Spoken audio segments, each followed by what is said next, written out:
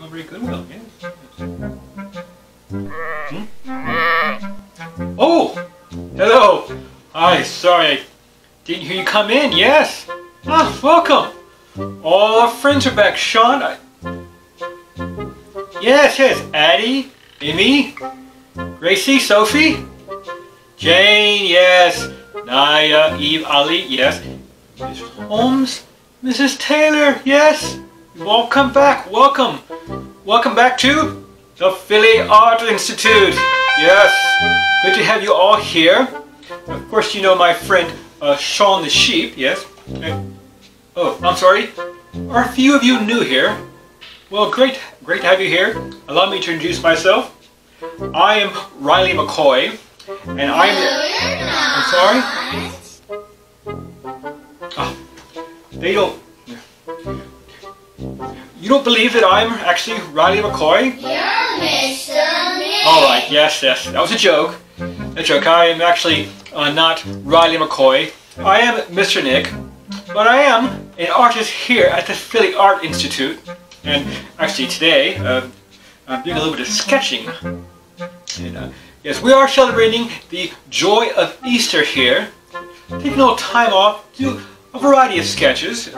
Would you like to see some of my sketches? Yes. Yeah, let me show you. This sketch I call Pastor at Bay. This one I call Children's Director at Bay.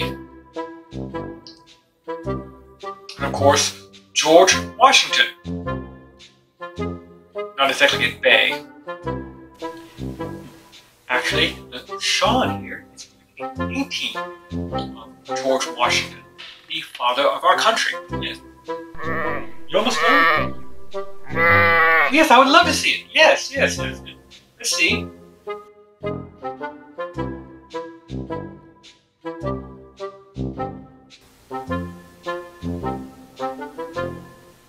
Now, Sean, obviously, you can paint whatever you'd like, use your creativity, but that doesn't seem to be George Washington. Of course it's not George Washington. It's a sheep. George Washington was not a sheep. No. George Washington was a human. You mean, how do I know? Everyone knows that George Washington was a human. Look, see? That's a picture of George Washington.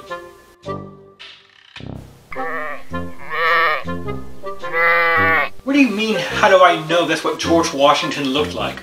Everyone knows that George Washington looked like that. How do we know? Well, I mean, Sean, we know George Washington looks like that because we have paintings of him.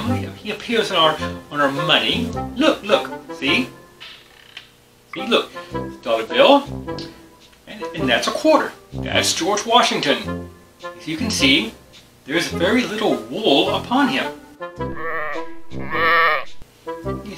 Yes, he lived 220 years ago, but I think if anyone had written down George Washington was a sheep, we remember it. Yes, he was a soldier in the wars. He became general of the Continental Army. He won the Revolutionary War, and he became the first president of the United States of America, won re-election, and retired to Mount Vernon. I myself have been to Mount Vernon, where George Washington lived. At no point did I see a sheep dip. Look, it's not like in the middle of the Battle of Valley Forge, everyone took a time out so George Washington could go munch on grass in a field. It just didn't happen. Sean, I am fairly certain that if Jefferson, Hamilton, and Madison had to go out and shear the father of our country, that somebody would have written that down by now. Well, we know George Washington was not a sheep, that he was a human being. How do we know George Washington ever lived? Well, 120 years ago, there were people who knew George Washington. They knew him, they knew what he did and what he said, and they wrote it all down. Yes, we have lots of testimony from people who said, I knew George Washington, this is who he was, this is what he said, this is what he did. Yes. The same is true for any historical person, whether it's Thomas Jefferson, Abraham Lincoln, Susan B. Anthony, Harriet Tubman, Queen Elizabeth I, Julius Caesar.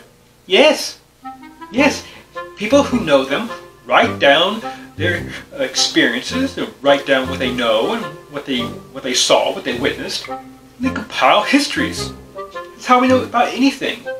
People write it down, we read, and we come to conclusions about who they are and what they've done.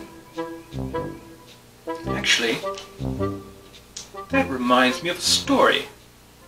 If you were with us last week, you know that we're answering the question, who saves us from our sin? The answer, of course, is only Jesus saves us from sin.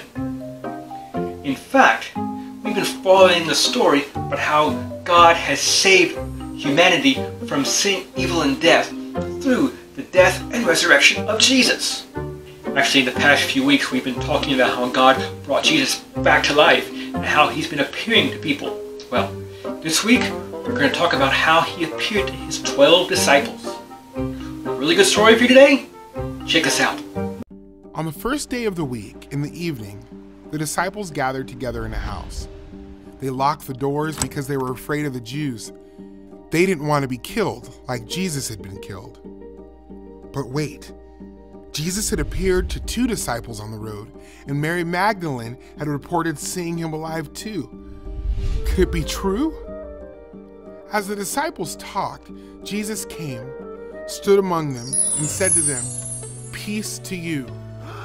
The disciples were afraid. Was this really Jesus? The disciples thought they were seeing a ghost. "Why are you afraid? Why do you doubt?" Jesus said. "Look at me and touch me. A ghost does not have flesh and bones, but I do. I'm not a ghost." Jesus showed his disciples the nail holes in his hands and the hole in his side. Jesus was alive? It seemed too good to be true. The disciples rejoiced because they were so happy to see Jesus. The disciples gave Jesus some fish to eat. Jesus talked to them and explained the Bible to them. "The Bible is about me," Jesus said.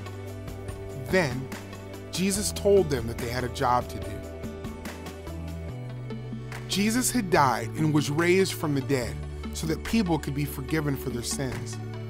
The disciples needed to tell other people to repent from their sin and be forgiven. "Peace to you," Jesus said to them again. "God sent me to earth, and in the same way I am sending you." Then Jesus breathed on them and said, "Receive the Holy Spirit." Jesus sent out the disciples to be his witnesses and to tell all the people that he is alive. One of the disciples, Thomas, was not there when Jesus came. The other disciples kept telling him, "We have seen Jesus," but Thomas doubted. He said, "I don't believe you. I want to see and touch the holes in his hands and his side, or I will never believe." 8 days passed, and the disciples were indoors again. This time, Thomas was with them. Even though the doors were locked, Jesus came in and stood among them. He said, "Peace to you." Then he said to Thomas, "Touch the marks on my hands and my side. Don't be an unbeliever. Believe." Thomas believed. "My Lord and my God," he said. Jesus said, "Because you have seen me, you have believed. Those who believe in me without seeing me are blessed." Jesus continued to appear to the disciples, proving he was alive, and he taught them about the kingdom of God. For 40 days, Jesus presented himself to at least 500 people and proved that he is alive. Jesus is still alive today. Jesus appeared to his disciples. Often people will say that it's much harder for us today to believe that someone comes back from the dead than it was 2,000 years ago to believe that. No, I mean, people 2,000 years ago, they knew people didn't come back from the dead. Everything around them told them that the dead don't come back to life. Jesus appeared to Peter. He appeared to the rest of the 12 disciples. He appeared to his own brother James. He appeared to all the apostles, 500 other people. And even Paul himself wrote down that he saw Jesus in the flesh. These people who knew Jesus, they wrote down their experiences 2,000 years ago today. And so we know about Jesus and his resurrection the same way we know about George Washington, Julius Caesar, or any other historical figure.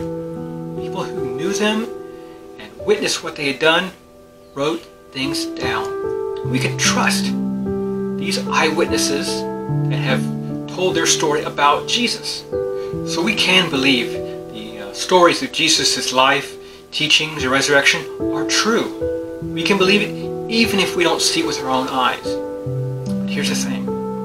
If we put our faith in God, we put our faith in Jesus, follow his teachings, one day we will see Jesus in the flesh with our own eyes. That'll happen. You just have to have faith in God, follow his son Jesus, and believe God raised him from the dead. Oh, there's the whistle. Looks like we're almost out of time. So we always like to pray beforehand. So please, bow your head and close your eyes. Heavenly Father, we thank you that you did bring your son Jesus back to life, defeating sin, evil, and death, and that many people saw him resurrected, brought back to life, and were able to write down their experiences of his life, death, resurrection, and teachings.